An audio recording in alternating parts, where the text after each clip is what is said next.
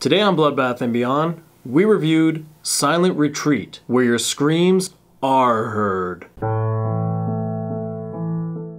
Silent Retreat is a Film Monkey production, directed and written by Tricia Lee and co-wrote by Corey Brown. This movie's about a young girl, Janey, who's sent to a silent meditation rehab center in the middle of nowhere. She comes to realize that the men running the camp are brainwashing women, and if she makes a sound at all, she'll find out what lurks in the woods. So what do we like about this movie? I found the setting of this movie was really cool. There wasn't a lot of leaves, there wasn't a lot of like bushes or anything like that. It was more like dead trees, so it gave it that real creepy feel, which was nice. That leads me into probably my favorite part of the movie, which is the sound design. All the foley of people walking and just like little sound effects really played a big role in this movie. Same with like the whole score too. I thought the score like kept everything going at an awesome pace. Even with lighting, all the night shots, we actually could still see facial features. What they wanted you to see was what they were showing with the light, which was really nice. One of the hardest things to do as an actor is to deliver your character without saying any lines, and they really did it in this film. I like the strong female lead, which was Janey, played by Chelsea Jenish. When things started to get heated up in like the last bit of the movie, she really showed her strengths as an actress. She did some pretty solid things that we can't talk about that you don't see a lot of females do in horror movies. I also liked Robert Nolan. He made a very creepy dude. Like somebody that I would probably be afraid of or afraid to talk back to if I was in a situation like this. He executed his role really, really well, and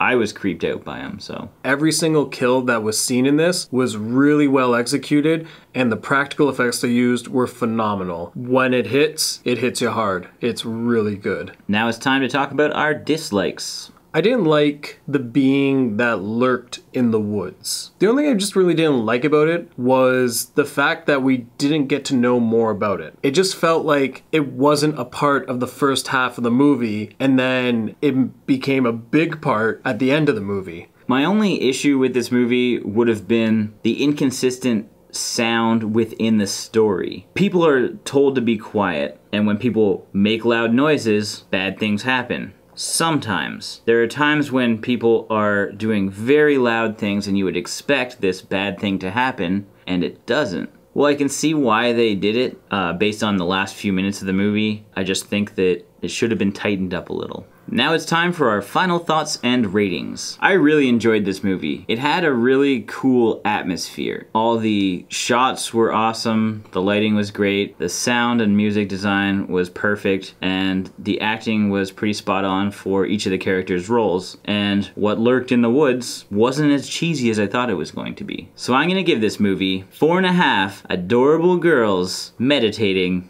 out of 5. I went into this movie not knowing what to expect. I figured it was going to be a really good thriller, and it was. There was a lot of good suspense. The way they told the story, even without dialogue, was really well delivered. I thought the acting was great. I was engaged throughout the entire thing. That being said, I'm going to give this film 4 metronomes out of 5. That's what we thought about this movie. If you get a chance, check it out. Like this video, sub to the channel to stay up to date with our reviews, and don't forget to tweet us at bloodbath_TV.